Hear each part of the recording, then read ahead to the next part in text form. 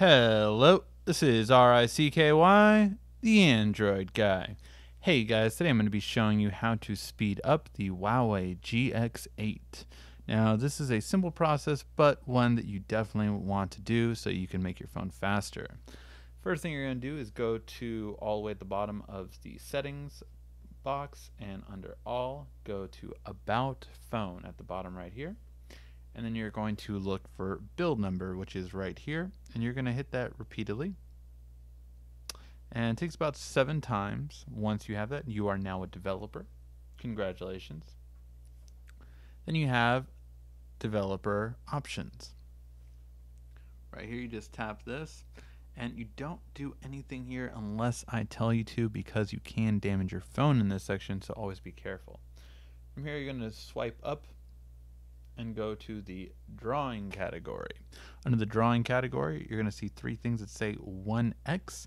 You're going to tap each of them and change them to 0.5. What this does is it actually tells your phone, hey, I know you take a second to do everything, but you can actually do it in half.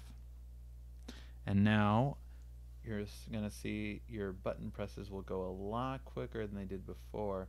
Everything just moves smoother and quicker all around. So really great for when it comes to that.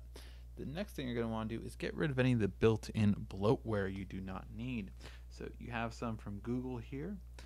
For instance, Play Newsstand I never use, so I can just grab that, drag it up to the top, and go right there, and now it's uninstalled. Just that simple and easy to remove any of the built-in stuff. Now, if it's a built-in program, say such as Files, you cannot get rid of it, as it tells you right there. It's a system application, you cannot get rid of it. But if it's anything else like a Huawei support app, well, I don't need that. So let's just get rid of that. Let's get rid of Up. Let's get rid of Amazon Music.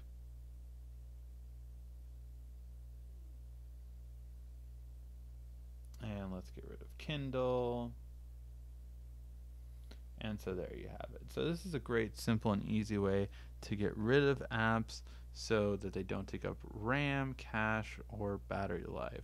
Now, 2 important ones that you do not want to take out, even if you can, is the voice search and the Google app. Why? Because if you get rid of those, you will indeed actually get rid of voice to text, so you can no longer voice to text, and your mic will disappear on all your keyboards.